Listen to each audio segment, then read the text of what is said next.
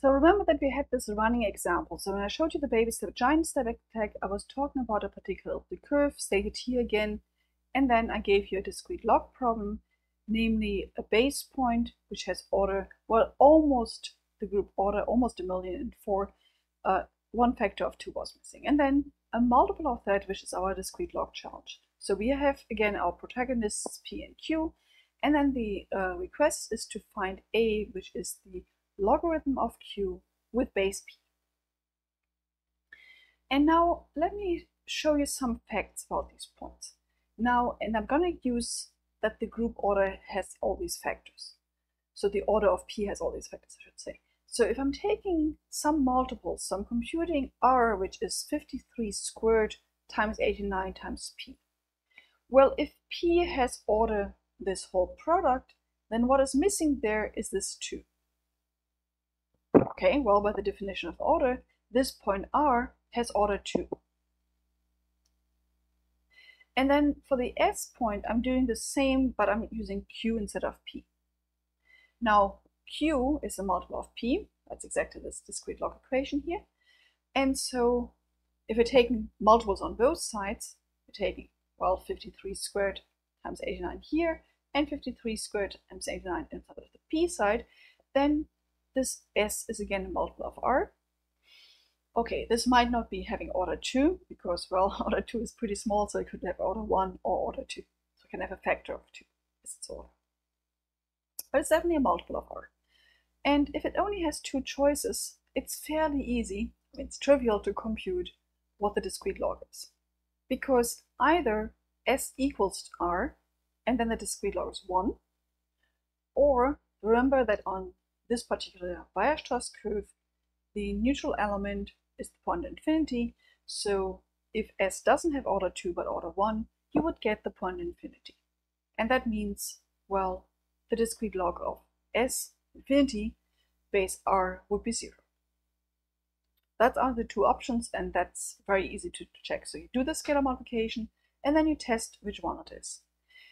Now, these are the 2 options, namely exactly that one, and we would get infinity there. So if now A happens to be even, and A is our discrete log, so we can write A as 2A prime. Then what we have in here, well, we're replacing the A by 2A prime, then we can put the 2 into here, and we get exactly this expression as up here. So then we have A times infinity, and, well, that's infinity again. But if A is odd, so then we can write it as 2A prime plus 1, and we're doing the same substitution again. We're again substituting A for 2A prime plus 1 for A. Well, the beginning part, the multiplication with the 2A, again gives infinity, so I'm skipping that part, and then the rest, well, that's the point R that we computed up here, and that one has order 2, so it's definitely not infinity. So the discrete log that we computed here, this A1, the discrete log of S base R, it is 1 exactly if A is odd, and it's 0 if A is even. So actually this A1 here, that matches the discrete log of, well, the discrete log A modulo 2. If it's even, you're getting 0 for A1, and if it's odd, you're getting 1. Okay, well, we have found one bit of the discrete log, and I think this was more work in talking than it would have been work in computing it. So 2 scalar multiplications, and, well, we got these scalars by taking the group order, the order of P, and just skipping this 2. And that gives us a discrete log problem of order 2, and that also gives us information about A modulo 2. Well, there are more factors. Let's do this with 53. So we're now taking the same thing, and we're skipping one of the factors of 53. So that means that the new R, well, 53 is missing, so the new R has order 53, and the new S is again a multiple of R. And now we can ask, well, what is the discrete log of this new S with the basis of this new R? So in this group of order 53. And so we're computing this, and then we can do a similar case distinction to here, and we'll notice, You should think about this for a moment. But we will see that, okay, if it's 53 times a prime plus some number, which is between 0 and 52, then we will get exactly that many times r. So when we compute a2, which is the log base r of s, that gives us this number, which is the same as a modulo 53, because we got this by taking a mod a written as 53 times a prime plus this number. Now this was not so trivial. This cost us computing discrete logs in a group of order 53, which is worse than a group of order 2, but we also got a lot more information. We got a mod 53, and also we should compare this with what we're actually up against. We want to compute a discrete log problem in a group of 500,002. We have now seen the Pollard-Rowe attack already, so we know that we can run in square root of the group order. So something on the scale of square root 53, and then there's some fudge factors. Okay, so there was now a lot of explanation, so let's shrink those two and let's look at the third one. Well, we can do this also with leaving out the 89. And so then we just have those two. We solve a discrete log problem in a group of order 89. That's again even larger than 53, but again it's doable. And so we now have 3 pieces of information on A. And I made a mistake here. This one here, this here should be a 2 rather than a 53. So we're knowing A mod 2, we're knowing A mod 53, and we're knowing A mod 89. Okay, well, these 3 numbers, 253 and 89, are co-prime, so we can put them in the Chinese remainder theorem. And the Chinese remainder theorem says, well, if those moduli here are co-prime, then we're getting a unique solution modulo their product. So we're now getting A, the discrete log, modulo 2 times 53 times 89. That's a large chunk of what A is. But it's not all of A, because A is a number modulo the order of P. We're missing a factor of 53.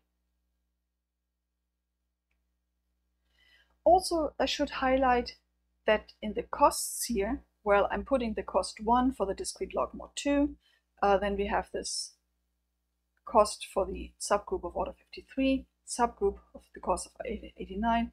I'm totally ignoring the scalar multiplication for getting the R and S, while we're getting 3 times 2 scalar multiplications here as well. And as I was already highlighting, we are missing a 53. Now, if you know that your A is this number modulo the group order divided by 53, you only have 53 choices. So you can take this number and then do in the residue class and figure out what's missing. So that's 53 at worst trials and see, well, does this A work? Does this A work? Does this A work? Each time just costs you a scalar multiplication. So the overall cost to get A would be the cost that we have here plus 53 for the brute force search. And again, as a fine print that says, this is kind of ignoring the scalar multiplications, and it's saying that a step in the Pollard-Rowe method is as expensive as a search which needs scalar multiplication. So in fact, it's a bit more expensive, and there are log base of these numbers for the scalar multiplication that should come in as well. What I actually want to highlight, though, is how this scales with the different factors and how split n is. Also, when you look around, you sometimes find different versions. And while we're still on the way to even defining the Pohlig-Hellman attack, which this lecture is about, so let's see, are we there yet? Well, we have identified that there's a factor 53 missing. Actually, there was no reason that I just took a single 53. I could have just taken the 53 squared. And I could have done the full Pollard-Rowe attack in this subgroup of order 53 squared. So I'm taking out those 53s here. Now this P has order 53 squared. This R is a multiple of, this S is a multiple of R. And if we solve this thing, we're getting a mod 53. Okay, so than the 89 we had already. So now we're getting the Chinese remainder theorem for A modulo n, for the whole group order with those three numbers. But we're also paying for it. Because, well, this is as much as before, this is as much as before, but this one here is now a much bigger discrete log computation. So what we're seeing here is that the costs that we are getting, okay, so we're again assuming that I'm doing a Pollard row, not for the trivial one because that's just looking at them, but for those two, we now have a 53 squared, where we before had a 53 and then E plus 53 there. All right, when you see these numbers, you go like, oh, so 53 squared, square root is 53. So that's like this number, and then there's this one on top of it. So maybe this one is actually larger, so was this a saving?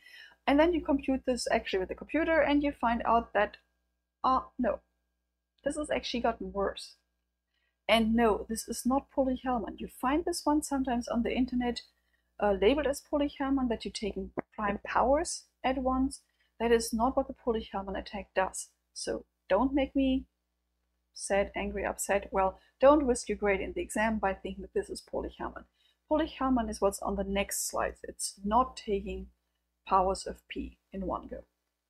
So this one is actually slower than having the brute force search over the 53 elements here. Not by much, just a difference of 5, but it's still annoying enough. Also, this is going for the optimistic case that we're actually using Pollard row for these small numbers. For a small number like this, you probably, if you're doing this on a computer, will just do brute force search and not bother with Pollard row. And then, well, okay, for brute force search, then the competition here, well, this would be 53, this would be 89, there's another 53. So 2 times 53 plus 89 plus 1 is 196. Versus this one would then cost you 53 squared plus 89 plus 1, which is 2,899. So this approach, where the group order is so large here, is far worse than what we had before. Right? Far worse in this case and worse in this case. So what actually does Pohlig-Hellman do? Pohlig-Hellman starts the same as what we did first. So Pohlig-Hellman does actually just remove one of the 53s. So we're first obtaining what A is modulo 53. But then there's one more step which we haven't done yet. Namely, I'm going to use this information that I now have, that I have this A2, to then remove the second 53, but solve a small discrete log problem. And that requires a little bit of thinking, a little bit of understanding of what these numbers actually look like. So let's write down another point, and let's call that t. Now the t has as its scalars what I was just talking about. It has as its scalars both factors of 53 removed. But there's another change. There is the q that we had, and it is minus a2, the one we just computed, p. And then there's a claim that this is a multiple of r. Okay, so let's first substitute that q, well, that's our discrete log challenge. Q is a times p. And then we have a2 times p, so we can move the p outside the parentheses. And then we have this expression here. So we have 2 times 89, which we had before. We have a minus a2 times p. And now we're looking at a minus a2. And remember from up here that a2 is congruent to a mod 53. So the difference of it is 0 mod 53. Well, being 0 mod 53 means as an integer it's a multiple of 53. So there's some a prime, so that a minus a2 is 53 a prime. And that means, well, we now can actually rewrite our t to have the 53 again. Because we now have an a prime here, and so we recovered the 53. So now this t here, that is of the same shape as the s was up here. So t is the multiple of of r of this r up here. So it's a multiple of this point r, which has order 53. And okay, that allows us to do another order 53 discrete log attack. And that gets us, which I now call A3, namely the discrete log of t base r. And then when you write this out, well, this is the same situation as we had here with A, but now with A prime. So A3 is common to A prime mod 53. And then last step, promise, what we have here is A is equal to 53A prime plus A2. So we can actually sort things around to getting A mod 53 squared. Well, also on the previous slide we got A mod 53 squared, but at the expense of solving a discrete log in a group of order 53 squared.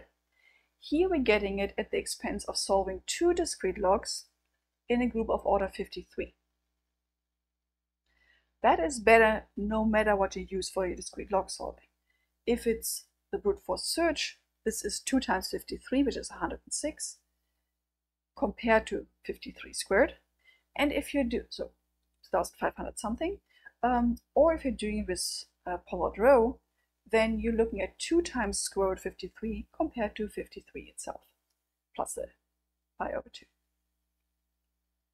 So a big saving here for getting the A mod 53 squared. The rest is just the same because the 89 and the 2 appear with multiplicity 1. So for 89 we do the same. And now we have our Chinese remainder theorem, mod 2, mod 53 squared, that's a novelty, and mod 89 at the cost, which is, well, as I just said, 2 times square root of 53 pi over 2.